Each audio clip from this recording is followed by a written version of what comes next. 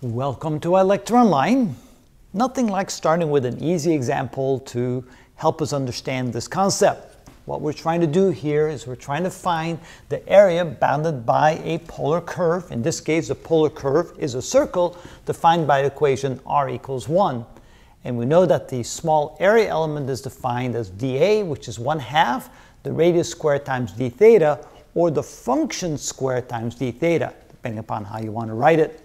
So now to find the whole area, we need to integrate all these small little area elements from the first angle to the last angle. So in this case, the angle theta 1 will be 0, and theta 2 will be pi, or pi over 2, 90 degrees, which is pi over 2.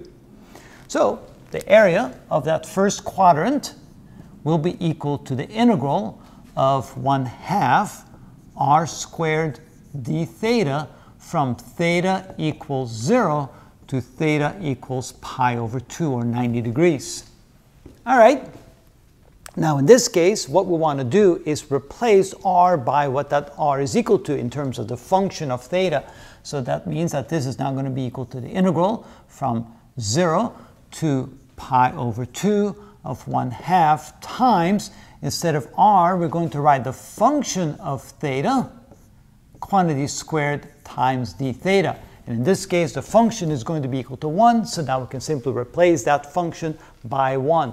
So this is going to be equal to the integral from 0 to pi over 2 of 1/2 times 1 times d theta. And of course, that can be written as 1/2 times the integral from 0 to pi over 2 times d theta. All right, that's a really easy integral. So this becomes equal to 1/2 times theta, evaluated from 0 to pi over 2. When we plug in the lower limit, we get nothing. Plug in the upper limit, you get pi over 2. So this becomes 1/2 times pi over 2, which in this case is going to be pi over 4. And let's see here, that would be equal to the area. So the area will be equal to pi over 4 for just the first quadrant.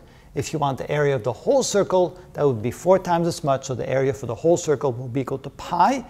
Notice that the equation for the area of a circle is pi r squared, but since r is equal to 1, then you can see that pi times 1 squared will give you pi for the area of the whole circle, so it does seem to work out.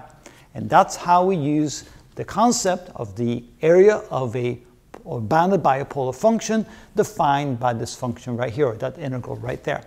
And that's how it's done.